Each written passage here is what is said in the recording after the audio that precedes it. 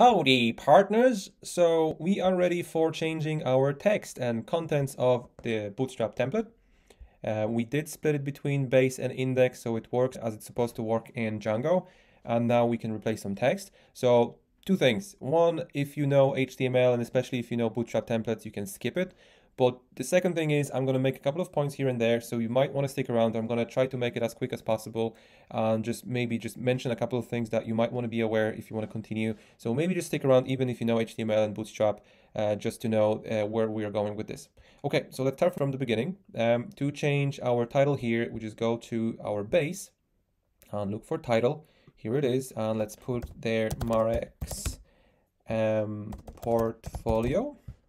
So that should be changed. Yep, so Marek portfolio.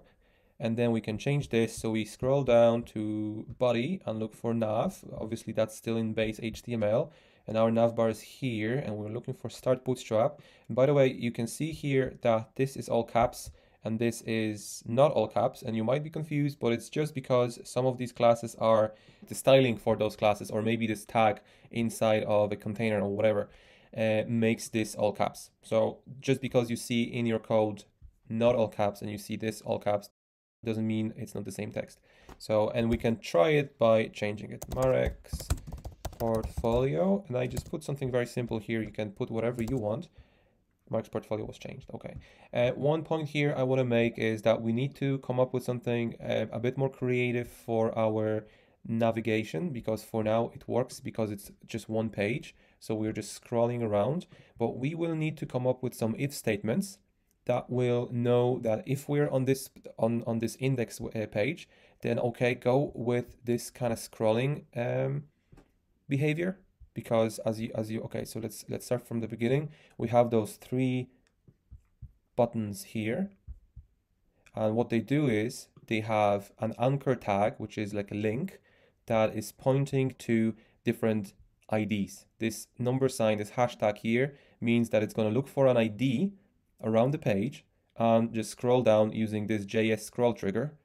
It's going to nicely scroll down to that point, okay, to the top of it. So if we look in index for our portfolio, so portfolio is here and ID is portfolio indeed. So it's going to find it if we use this and this together. But imagine we're replacing, we're not using this index, we built another page that doesn't have any of this content, and we click on one of those buttons, it's not going to find it and it's not going to work. So what we're going to do is we're going to do something creative there, and we're going to come up with some if statement that checks where we are, and depending on what page we are on, the behavior of those buttons will change. But for now we'll leave it as it is. If you want to change the text, you can change it here.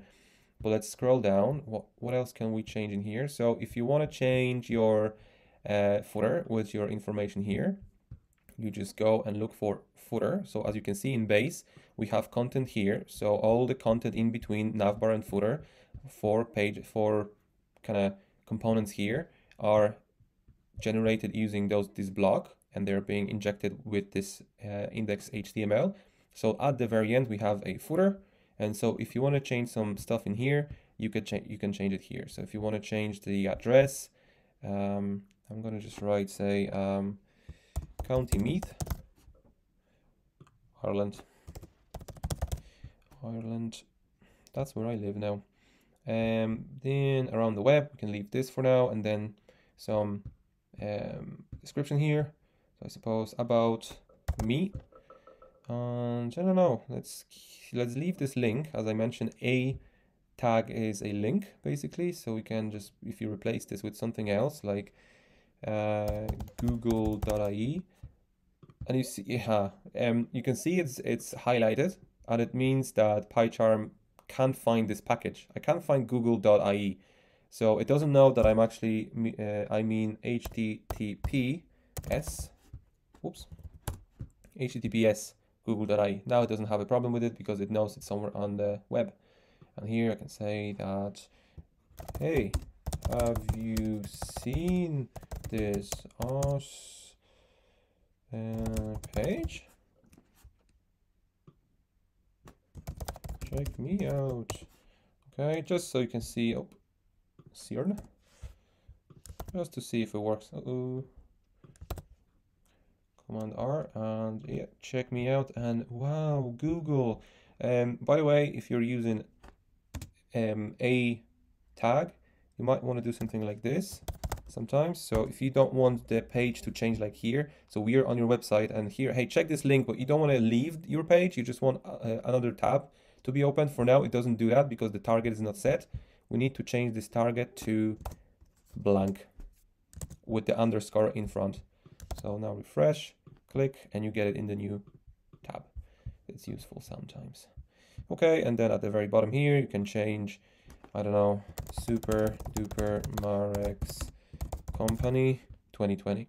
And this 2020 will be changed as well to something more programmatic. We can put a context in here and say, hey, every year, check what the year, what is the current year, and just put it in there. So instead of changing it every year, you can just do it automatically.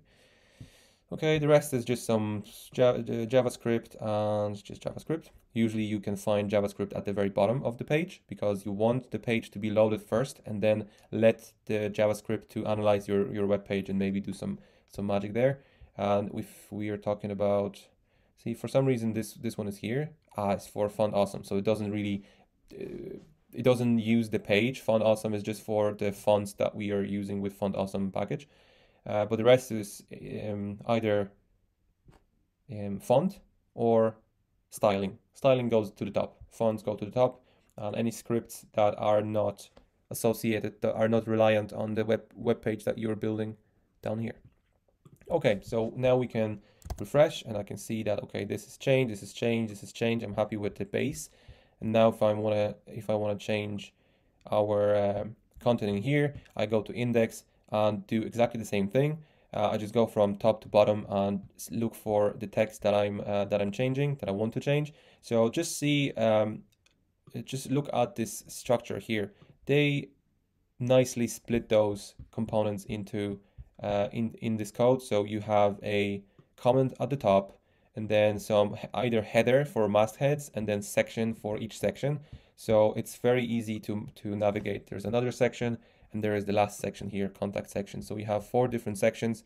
The first section here is a header, and the rest of them are in the tag called section, which makes it very easy to see where the sections are.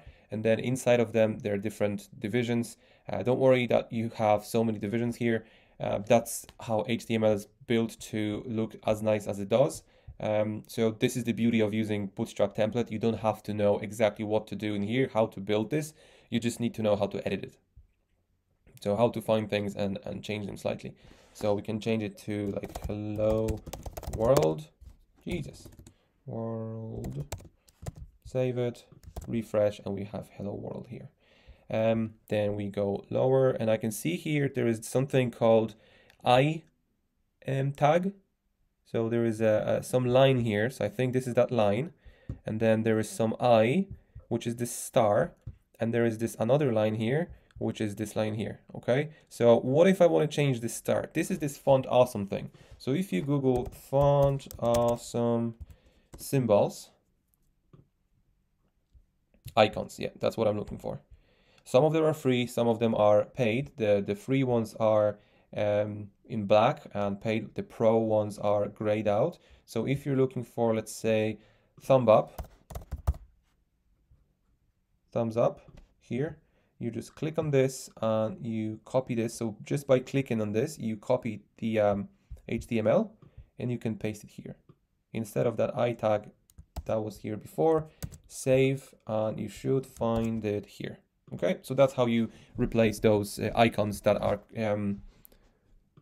are coming with this I tag. If you see fast, it means it's font awesome icon. Okay, and it works because of this font awesome thing here.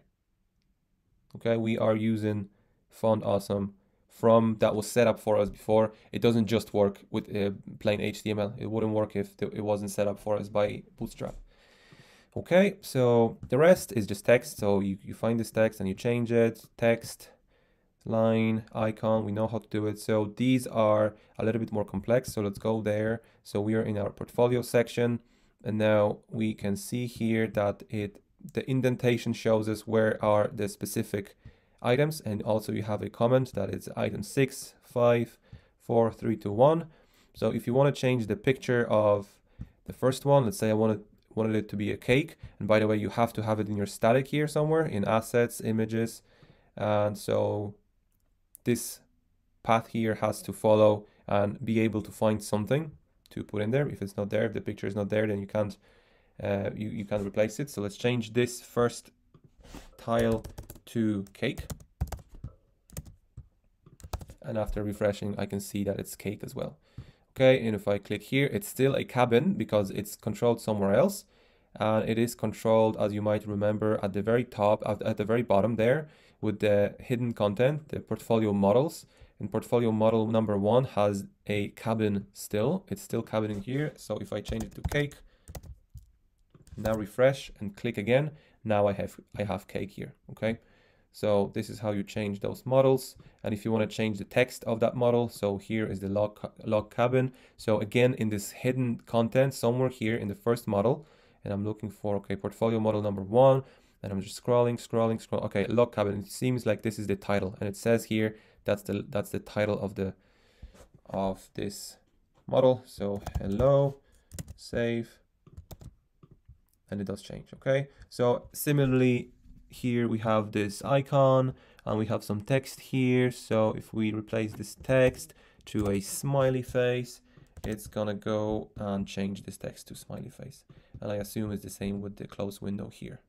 Okay, if we change it to buy, we can now go and refresh and see that it says buy, and in here it still says close window because each model is done separately.